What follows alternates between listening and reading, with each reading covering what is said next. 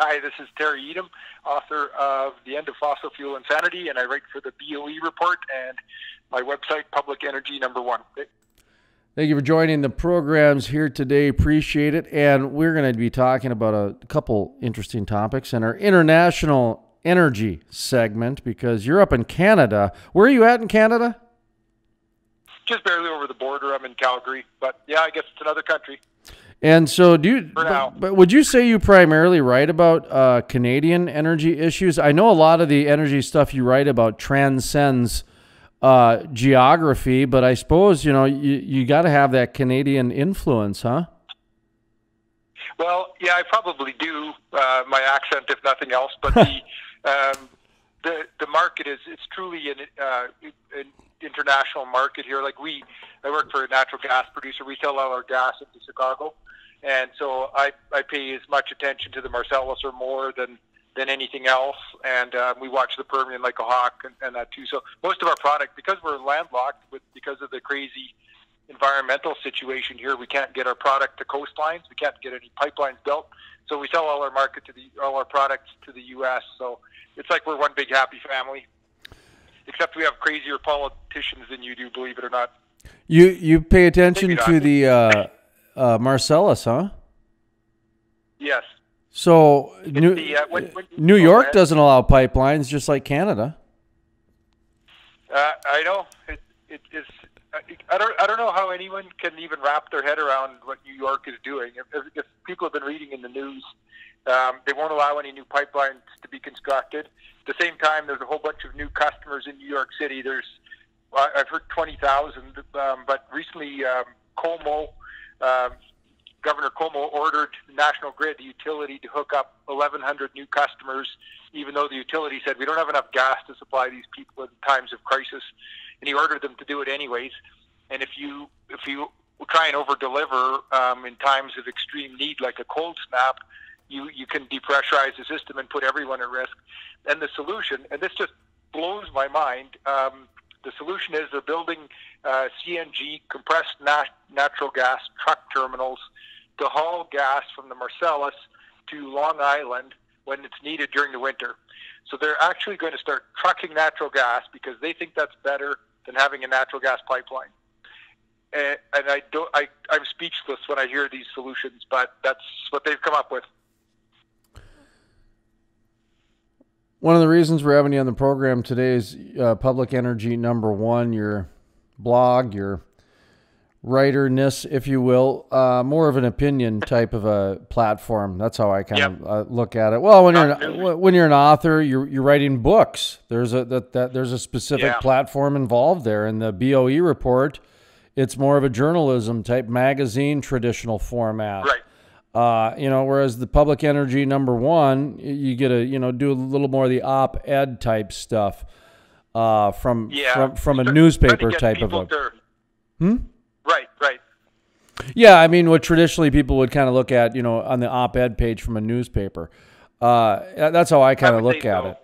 Because here you're posing a question. Go ahead. Oh, I'd say that the news stream is so dominated by, I would just say, sheer ignorance. Like you pick up any credible news source and they talk about how they just regurgitate the statistics about how renewable energy is taking over and electric vehicles are taking over.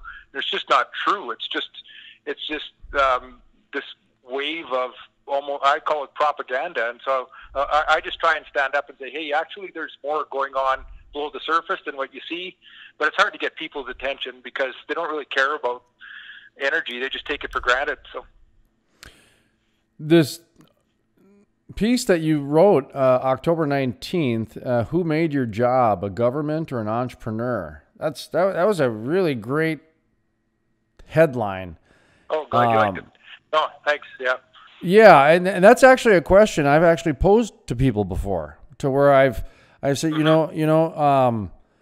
when we honor a lot of these people at sporting events and a lot of these other things, I always notice that we it started out with, say, like police and firefighters that would go above and beyond their Call of Duty type. That's where that first, he'd stand up and give them this and that.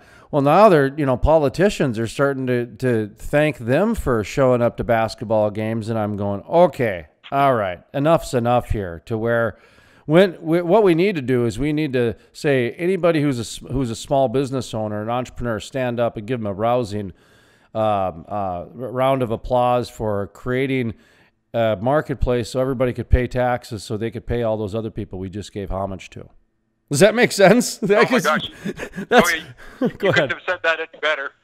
Well, that was going through my mind at all these sporting events. So when I read your headline, I'm going, oh, I got to have him on the show, and we got to talk about this. Yeah, yeah.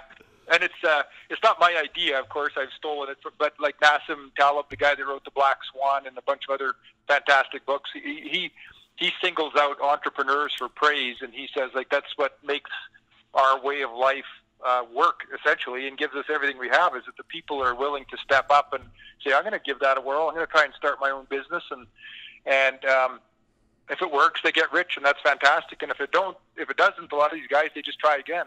So it's a certain type of person that is willing to step up and take that risk. A lot of people just want a steady paycheck, or they're content working for whatever. But those aren't the ones that really innovate things. So I think we owe a debt of gratitude to those people. So speaking from an international energy standpoint, I know you guys are looking at the global marketplace all the time, and you're based out of Canada. You've got a completely different government than, the United States does, and China does, and South America does. Well, maybe not so much South America, but definitely the other ones. And I didn't mean that to be funny, but I kind of walked myself into it there. But it was. Yeah. Talk to me a little bit about that. I mean, you mentioned something about, starting up small businesses, and my mind goes right away to, well, how do you even start up a small business in Canada? Can you? Because you guys are more socialist than you are capitalists. Yep, and it's getting more regulated all the time. So it's getting much harder to start anything. Just that the regulatory burdens are multiplying, and some of it, like environmental standards, that's fine. That's a good thing. But just the red tape and the I wouldn't say anti-business sentiment, but sort of the anti-business sentiment. People just don't value it the way that they should. So it's. I was just talking to someone down the hall here about an article that I haven't read it. This is just secondhand information about people moving to the U.S. and just finding it night and day different to get business done down there compared to here. And it might be we're just further along that curve than you are. Like if you get Democrats elected down there, like it could get a lot harder too. And I'm looking from the energy perspective here, where it's sort of prevalent across the country, I would say, in other industries as well. But in energy in particular, there's so many people here that have turned against it, and almost turned against resources in general. And Canada is a resource-based economy, and we export a lot of everything, but the people just take that for granted too. They don't realize what creates all the jobs and the income. So but it might be coming your way too. What's the latest with Trudeau then? Somebody wanted me to ask you about that, because he has some extreme policies, or is he a relative threat to the industry, like, say, Elizabeth Warren and Bernie Sanders? And, well, there's a lot more growing, what's her name? AOC. I forget her name. AOC. I can't remember it either. I tried Cortez. And anyway, you know my point is that there are a number of presidential candidates trying to ban the oil and gas industry. I'm not familiar with Canadian politics, but somebody said Trudeau, is he trying to ban pipelines or something along those lines? Do you guys have politicians that are flat out trying to ban your industry? Oh, yeah, we do. And actually, funny you mentioned that. We're having our election today, so we might get rid of Trudeau, or he might be around for a few more years. But we have two main parties, which would be like your Democrats and Republicans. We have the conservatives, Republican style, I guess, and then the liberals, which are a little bit more like the Democrats. But we've also got two far left parties that are in the wings too. The NDP, they call them National Democratic Party or New Democratic Party or something, and the Greens, and they're rising up everywhere too. So those three are kind of jockeying for that climate change perspective. The Liberals have tried to, and even Trudeau, he's tried to walk a bit of a tightrope. Like, he has supported one pipeline, he's vetoed a bunch of others. So he's been generally unfriendly to the energy sector, but there's that I call it the when you get handed the keys syndrome. A lot people like AOC or Warren or whoever, they can talk as tough as they want when they're sitting on the sidelines. You can promise anything, but when you're actually put in the big chair and you say, okay, you make the decisions now. If Warren ever gets put into power, I've heard her down there saying, I'm going to ban fracking on day one. Well, I'd like to see her try that. I'd like to see what would happen in the U.S. if that happened. And so I think that's sort of what happened in Canada here. And we've seen it at various levels. We had that with the provincial government here.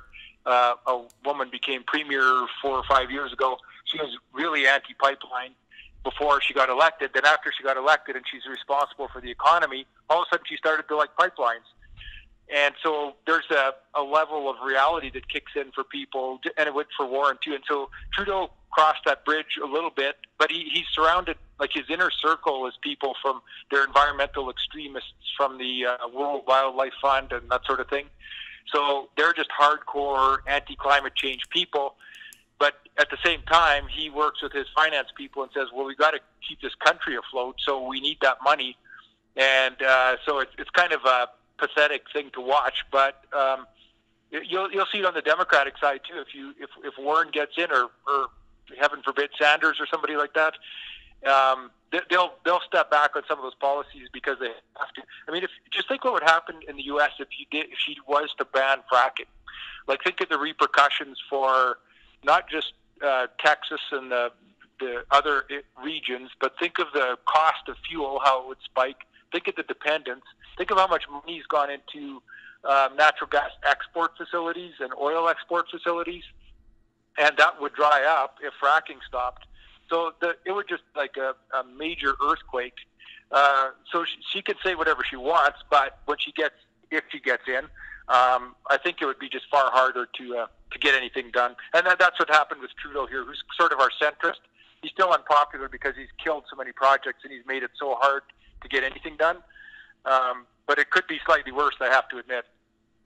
I want to ask you a question just because of your background. You know, at the Crude Life here, we tend to only interview experts for what their, what their field is. And how long have you worked in the media? Media about 10 years, I guess. And you've written a book, and you write for the BOE report, and you have a blog. And so, okay, 10 years of working day to day in a media environment. And then how long have you been in the oil and gas industry? 28 years. Okay, so that's incredible. All right, so based on your experience in the media, coupled in with your experience on how much of our lives, our daily lives, have to do with petroleum products and fossil fuels, etc.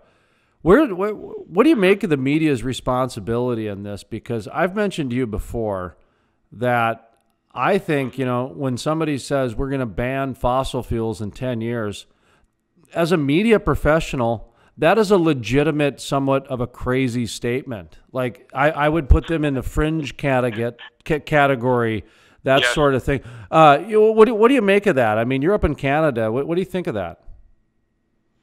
Well, it does border on irresponsible to me, but it's all part of the mystery that I can't really unravel as to how these people get in this place. I went for coffee with a Reuters journalist not that long ago, and she has a bit more of a balanced viewpoint. She understands it, quite green to the core, I suppose, but she understands the need for fossil fuels. But I was trying to discuss with her, like, how come that never gets out into the media stream? And she didn't have a good answer either.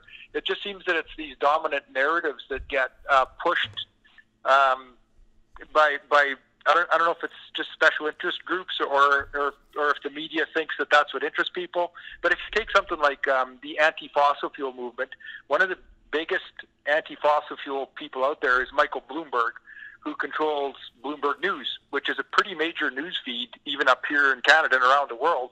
And he's put $500 million of his own money into a fund to get off fossil fuels, including killing off natural gas. And that's not a conspiracy theory. You can find that anywhere. He took over. He has a Bloomberg New Energy Finance or whatever his site is called, and so it's almost like a propaganda arm against fossil fuels. And the strange part is, like you say, that we're just so reliant on it. And I think the average person sees this. If you actually challenge them to, like, they might hear all about climate change and they're scared about it because all of the scientists, in quotation marks, say that we're all doomed in 20 or 30 years or 10 years or whatever. And the average Joe or Jane on the street kind of hears this and they get nervous about it, but then they hop in their car and they drive home anyways because they say, well, I got to get the kids and I got to dinner. I don't have time to worry about that stuff. And that's the flow of life that goes on. And so we have these groups and the media trying to convince people. And I think part of the issue is that they've tried to do what they think is the best thing for the planet. Like, these people that really believe we are doomed in 10 or 12 years, there are people that truly believe this. And so they're thinking that they're acting to save humanity. So I think it's for journalists maybe, and they tend to just be biased on the side of, well, I'd rather be fighting the good fight. If I'm going to err on one side, do I want to err on the side of big oil, which has a bad reputation? And that's what fossil fuels are equated with: big oil, big dirty money, old rich middle-aged white guys that are dominating the third world to pillage it, and that's the association that the environmental groups have made. So when it comes time for the media to cover something, they seem to just default to the climate change perspective, which means almost by default that you're throwing fossil fuels under the bus. And I think that causes great confusion amongst the general public, because they can see that they don't live without fossil fuels. I mean, everybody can see that, but there's an industry that's developed to convince people that they can. So it's a ugly world out there. Are you following this Greta Thunberg story? I think that's her name. Oh Lord, she's been wandering around Western Canada here. I mean, she's she's a good example of a scared kid. She's been convinced of what's coming down the pipe for her, that her future is that she's doomed. And the irony of this is, it's unbelievable. So she toured through the United States. She showed up in Canada here last week, and she quietly came into Calgary, the heart of oil patch country here. She didn't do any media interviews or anything. She was seen wandering around downtown, going to the tour sites down by the river. She was photographed. Then she went and toured the rest of the province, and I hear she's at a resort, Jasper, which is a spectacular skiing resort in the Rocky Mountains. And then she's going to head on her merry way. And it's like, what is going on here? Here's this kid and she's a tourist now, and she's doing the very thing that she's criticizing the entire world for. And it's, like I said, she's just a kid. But the people that are filling her head with these things have her convinced that this duality is somehow rational. That you can go ahead and be a tourist. It's okay if you want to be a tourist, but everybody else has to quit using fossil fuels. And the insanity is just off the charts. What you said, the real story behind this, in my opinion, is the people behind it is the real story. Yes. Why is there nobody calling out the people behind it, saying, OMG, you're using a teenage girl as your mouthpiece to use for propaganda reasons? That to me is mind-blowing. There's not a media outlet out there even calling that out. They're allowing a 16-year-old girl to use emotion over science. This is blowing my mind. Yeah, they're not just allowing it, they're encouraging it. They're encouraging it. That's what I mean. This is really bizarre to me, Terry. This is really bizarre to me. It really is. And they put this kid in front of the microphones, and who's gonna critique a 16-year-old girl? I mean, with autism, or she's got Asperger's. Yeah. So she does get attacked, but that's that's what they want. They want people to attack her, and they go, "Whoa, look at the wingnuts! They're attacking a 16-year-old Swedish girl. How crazy are they?" But then they feed her these lines, and she says whatever. And I'm sure she believes a lot of it because she is a terrified kid. Like a lot of kids are terrified. If you hear this relentless barrage from the media and from teachers, even at school, and from these left-wing politicians saying we have to do this or we're going to be all dead in 12 years, well, that gets to a kid. They notice that. They're not dumb. So they absorb all of this relentless media messaging, and then they sort of want to act on it, but they don't really want to act on it. Down here, whose kids were all upset about climate change and what are we going to do, and we're all going to die. And he said, "Oh, well, okay, well, we have to take this into our own hands then. Let's plan as a family. What are we going to do?" And so this means we're not going on a holiday next year, right? Like there's no Disneyland, and they're like, "Well, what do you mean no holidays?" But people have to start making that connection for these kids. But no one will do it. Like you say, no one will stand up to these kids, and no one will like how this girl is wandering around. She's out of school, wandering around North America by diesel-powered train, telling everyone that we're doomed if we don't stop living exactly like she's living. And she's one of the 1% or maybe 2% of the world in terms of her lifestyle and what she has and the life she's allowed to live. Never mind all the money she's making off of this, or her family is, but just her situation in general. She's one of the incredibly privileged kids compared to billions in India or China who would kill for her lifestyle, never mind saying that it's doomed. And she's now a tourist like everybody else, and at the same time preaching against tourism. It defies reality so much that it's really hard to put into words. I view it as just predatory behavior, that there are people that are being predatory on a minor. I mean, for crying out loud, your hypothalamus isn't even fully developed till you're in your 20s. Yeah. I mean, there are laws that are created because of the development of a child's mind. And here you're telling somebody that the world's going to end in 10 years, and that's being funded by the UN. That is really bizarre to me. It's utterly shameless. It's unbelievable. But I mean, if you imagine an oil company, ExxonMobil, doing that, putting out a teenage girl as their spokesman. That's what I'm saying. It's you. If any of the roles were reversed, and you were doing a few other things like that, it would be historic. But it would be. We'd be looking at jail time.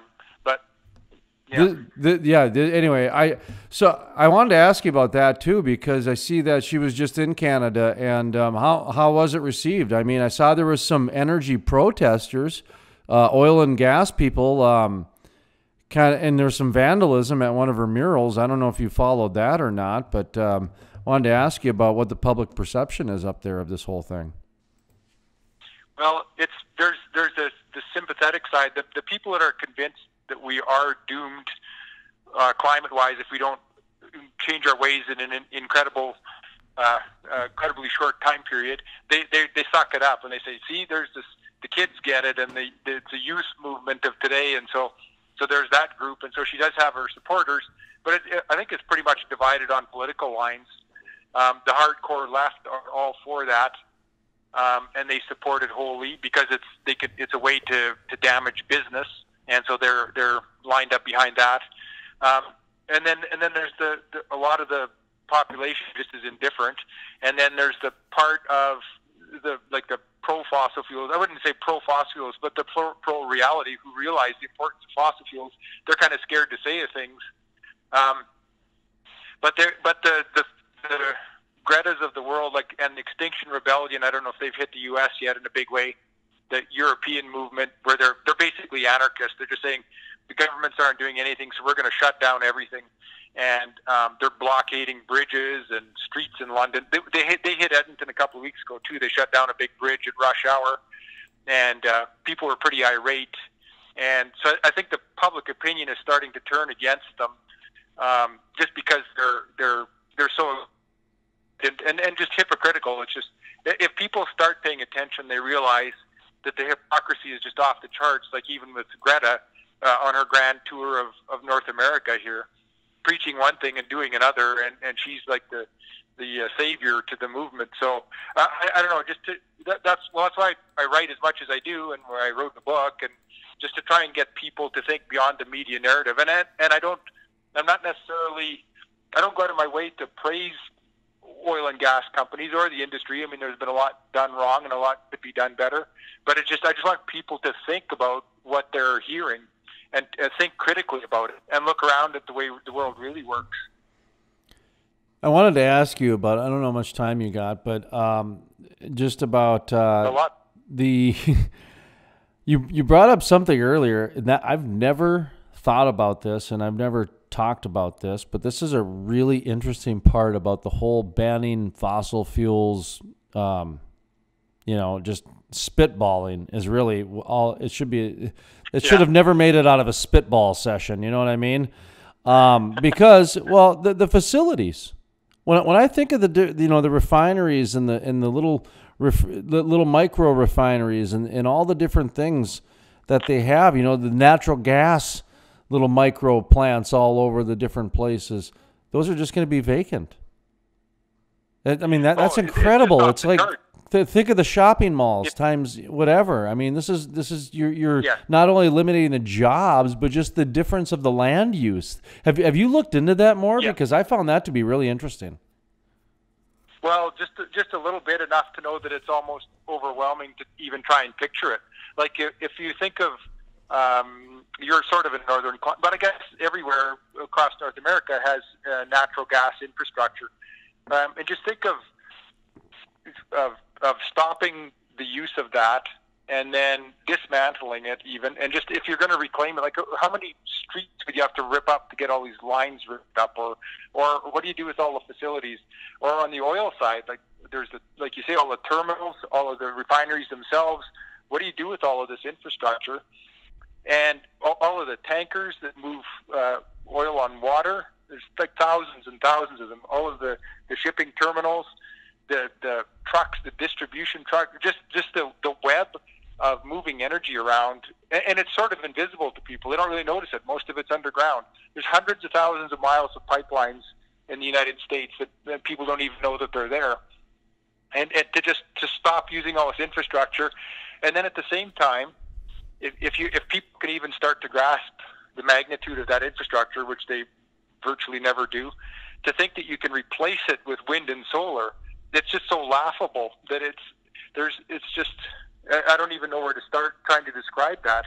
If you think of the energy consumption of any city of any size, pick a city of 500,000 people, and look at how much petroleum goes through there and how much natural gas goes through there, and then think that you're going to replace it at the same time that it's getting harder and harder to build anything at any time. There's the NIMBY people, not in my backyard. There's the people, the regulatory hurdles.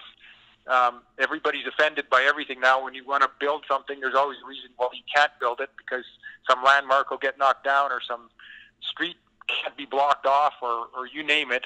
And that's happening everywhere. It's just to build any kind of infrastructure just gets harder and harder and harder. And some of it's for various reasons, but to think that you're going to convert such a massive system into something completely different in any reasonable time frame, anybody that says that they can, like I just say, like, can you just show me even the start of a roadmap how you would do that? How would you replace a highway with a high-speed rail line? Like California abandoned that plan to have a high-speed rail link from San Francisco to Los Angeles when the cost estimate hit $77 billion. So that's one rail line between two cities. So how are you going to do that times 50 around the United States? Like it becomes nonsensical when you think about it, but people don't think about it. So, what you working on these days? Oh, just fighting the good fight. Trying to I write as much as I can, and then I have a day job here. I work for a natural gas company, so we're trying to keep the lights on. So. What's that company? I don't think we've ever talked about that. What's the name of that company? Go ahead and give your guys a plug. It's called Outlier Resources. It's just a tiny little private company. We're owned by the people in our office here, so Yeah, we're private and don't make the news ever. So it's just it's try and do the best job we can of producing a clean fuel for the world, and that's what we do. Do you guys, are you just up in Canada, or you said Marcellus, so when you said that, I assumed you must be doing business in the Marcellus. No, we're just up in Canada, but because of the pipeline constraints in Canada, there's very few places that our natural gas can go. I see. Canada produces more than we use, and so we have to export it.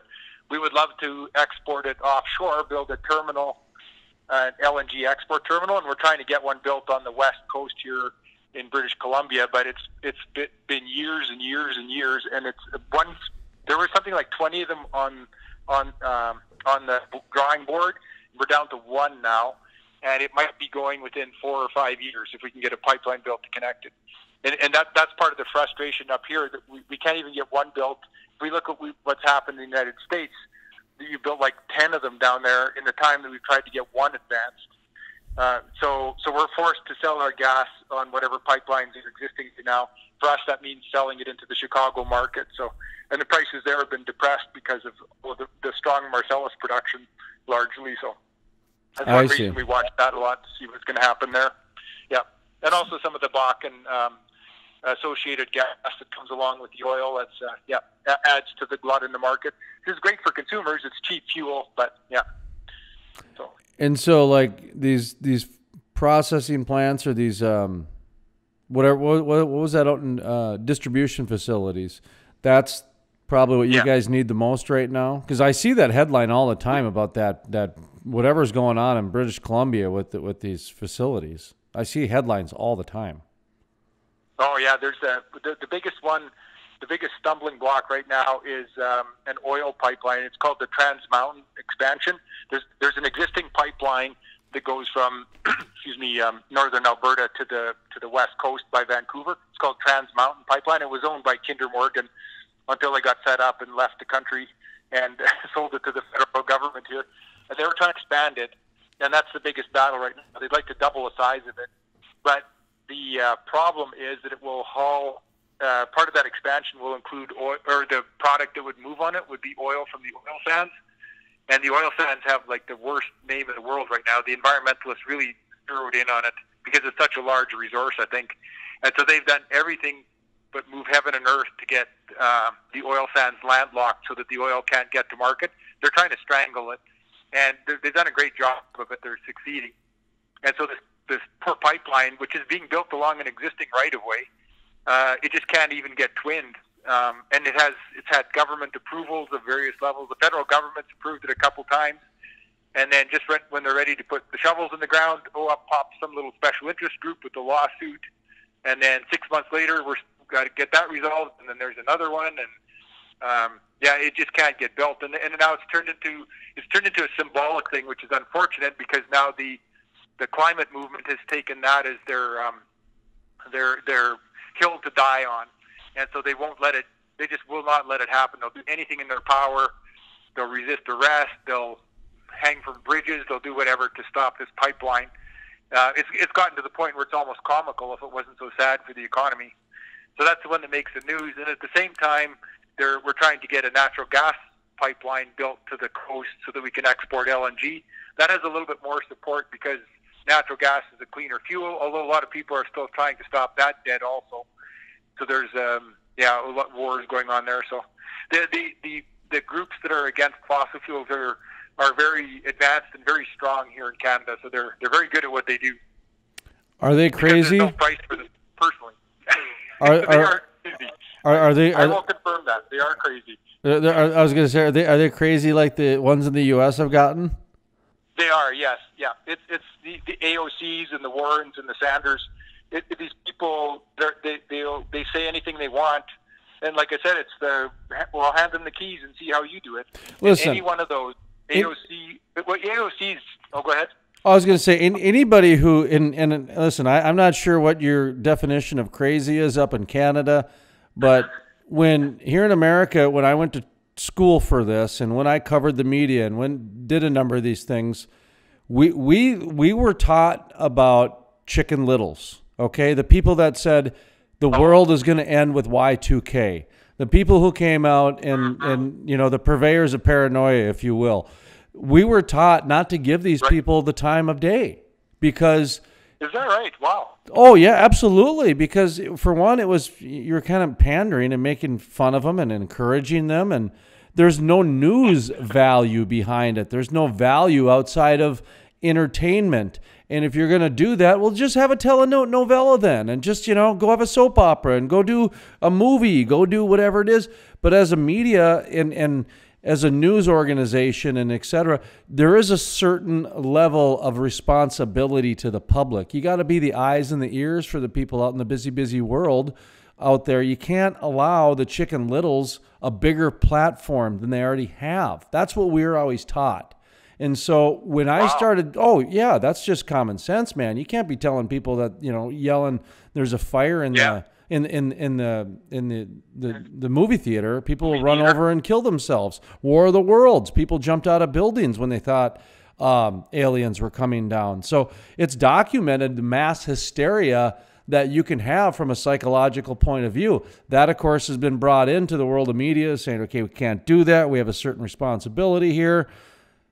And as intellectual beings, we have a responsibility to not do this Chicken Little, Book of Revelations, if you will.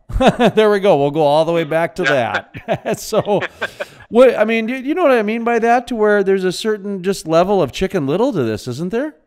Oh, there absolutely is. And I'm surprised to hear you say that, because from my perspective, the media has totally abandoned that principle, and because they are encouraging it. And they're like up here, I don't know if you have it down there yet, but our federal government, the group that's running our nation, declared a climate emergency. And they said it's an emergency, and this is an official declaration that we have to get off fossil fuels and limit emissions, even though Canada is responsible for only 1.6% of global emissions. If Canada was wiped out off the map, if someone came in here and herded everyone out and turned off the lights, the emissions impact would be zero on the world, because we export raw materials to the world, and they would get them from somewhere else, and probably a place that has worse standards than we do. So, but yet we're willing to strangle our industries here for this purpose. And you're right, it's a Chicken Little syndrome going on. And I flipped open the news here, and what people really worry about here, the headline that popped up on Reuters is Chile is rioting. They declared a state of emergency because there's been a hike in transit fares, and people don't want to pay another nickel. And this is what it's like in the developing world, which is where most of the people live. We're just a bunch of spoiled people here who feel the ability to demand these things because they're not accountable for anything. This is incredible to me, because I didn't know that. And I just read this morning that Alaska declared a state of emergency, some AFF or something like that. In Alaska, one of the groups declared the same thing because of climate. Alaska. Yeah, it's a mania. Alaska of all places. So you can't explain it. It's like mass hypnosis. But and that's the part that I'm coming back to, is that let's say we took out the climate change and put in Y2K. Would people? It's very similar, yeah. It totally is. And would people really want to sacrifice $18 trillion and get rid of an industry and a way of life based on the fear of Y2K? Would people have done that? Because they're doing that right now. Yeah, and they're willing to, but you don't need, like, you can't even make sense of the extent they're willing to go to do these things. Like the New York situation, where the governor is ordering the utility to hook up customers, and the utility saying we can't do it. It's not safe to do it. There's not enough natural gas. We need a new pipeline. And they're saying, no, you're not getting a pipeline, and you're hooking up the customers, and you better make it work because you're just a greedy corporation. So, like, how do you make sense of that? So I think it's all of these people that are pushing these things are not responsible for anything. They don't run businesses. I don't even think they run their own households from the looks of most of them. They just say what they want and demand what they want. So it's a tough battle when you're the adult in the room and you're telling it, you're trying to shut down the party, it's pretty hard to do. When the police are on the side of the partiers, that's what's happening in Canada here. So, yeah, it's very bizarre to me. A lot of this behavior and a lot of this decision making and just some of the mass hysteria. Yeah. I mean, you guys are going to get it right between your eyes. So. Well, it's unusual to have made it to that level of leadership. I mean, these are supposed to be some very good leaders and people in charge of our futures and this and that. I'm starting to wonder if maybe people aren't better off deciding their own instead of having to rely on. Yeah. Well, that's amazing. Like just the fact that you said Canada declared, state of emergency the way they did. Your story there. I mean, how many people made that choice? Less than 100, probably, maybe 200. I don't know. Oh yeah, that's right. It's a handful, and it's but when you think that you're fighting the good fight against an enemy, and that's what it's come down to. It's like a good versus evil thing for people, and it's easy to paint eggs on Mobil as the enemy, right? Because just like a big fat target right on them. And it's the stereotypical thing that big oil is responsible for all the evil in the world. So which side are they on? And it's easy to. It's a bit like you're talking politics earlier. That's easy route for people of the left, especially when they're arguing that they're fighting to help people, and then they paint themselves. If they're fighting to help people, then the enemy must be fighting to hurt people by definition. That's how they try and frame it. So. And they've had a cakewalk in this arena on the energy side, that's for sure. Nobody's really stood up to them before. Oh, isn't it crazy how they turn it into a spiritual warfare to where all the way down to man and the fossil fuel industry has spoiled Mother Earth, the Garden of Eden, has ruined it, pristineness, created a emotional feel so that science has nothing to do with it. But you make a very connective, a very emotional feel to it. And now they're preaching the days of revelations, that if you don't do exactly, you can't make it up. Oh, wait, it's already been written. You can't make it up. But it's already been written. I mean, it's unusual how they've basically used, the Bible as a playbook for what they're trying to do. That's how I've honestly. I never thought of that. But I was a Sunday school teacher for 8 years, and I was an altar boy and went to a private school. So yeah, I was. Hey man, I was a Catholic. I was spoon-fed fear and guilt my whole life, and so that's my Catholic. But you're okay though, right? Sorry, I just lost half my audience because I made my first religious. But no, I mean when you teach the Bible like I did for 8 years to children. You start to see like, wow, this is basically what they're doing, except they've taken out, the elements of Christianity and just put in environmentalism. That's how I've honestly looked at this. That's what it seems like. It's like religion for sure. Yeah, and like I tell people, you can go back on my interviews for the last 5 to 7 years, and I started doing interviews on this 5 to 7 years ago because I recognized it, and that's what they've done. They've turned it into where it's become almost like a spiritual warfare for them. Yeah, I agree. They're willing to be arrested for it, and it's like a social justice cause. So, well, and the reason I went off on that little tangent was because the way that you mentioned the handful of people making the major decisions for the entire country of Canada, and they basically do it for the greater good, type of a thing. For the that's their argument. Yep. They're. Okay, all right. There, I went off the rails today. Gee, sorry, man. I didn't expect to do that. So, let's talk a little bit about kind of summary a little bit back to where public energy number one, where you were talking about some of the entrepreneurship and just government roles, and just summarize how that ties in with the oil and gas industry and the entrepreneurship and the government roles and who pays whose salary and all that other stuff. Yeah, and it's kind of a multi-level thing too. The example I use in the neighboring province, but it's happening everywhere. So in Saskatchewan, because of the climate movement and the extremism of it, they put in a policy where they said, okay, we want a bunch of solar power. So it's a provincial utility that owns the electrical grid, and they said, okay, let's we're going to welcome electric power, solar power. We're going to go green.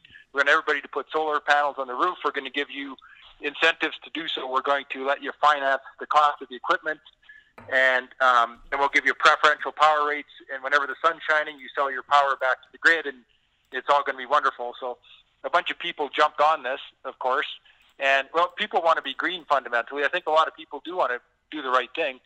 And so a whole industry developed around this policy, and and these were sort of entrepreneurs too, but they created it based on this kind of a framework that it's a government-run utility.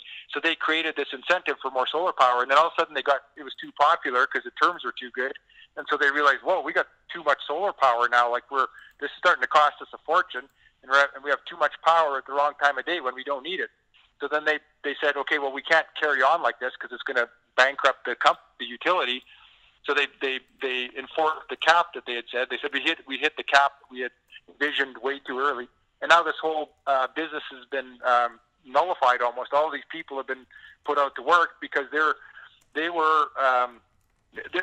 wasn't like a true entrepreneurial market-driven demand for these things. It was created by a government dictate, which distorted the economics, and that's sort of different than the angle that we're talking about, just the pure economics of an entrepreneur going out and starting a business.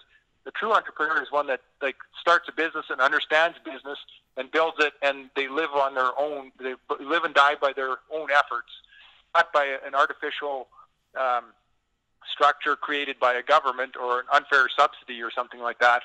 It's the true entrepreneurs. They get up and they do it themselves. They're self-creating machines, and they do it again and again and again. Governments, and if your job is created by a government, you better be careful because it's not real in a sense. The hope is that it'll take root enough that it'll become real, but it just doesn't work that way more often than not. How can people find your websites and books and all those good stuff? Give yourself a little bit of a literary plug here. Oh, sure. Thanks. Well, it's the world is in desperate need of a new energy conversation, I think. That's what I try and provide. I just try and if people don't know a lot about energy in general, and they because we take everything for granted that shows up automatically, and energy is the most critical of those. We fill up with fuel whenever we want to. Our houses are heated. We go to the supermarket, and everything we want is there, and it's all brought to us by fossil fuels. And so there's people out there. There's a huge movement that's trying to say we don't need fossil fuels anymore, and the public tends to believe them because the media narrative is so strong. So I try and write. All I'm trying to do in my writing is just to point out, wait a minute, it's not as simple as you're being told.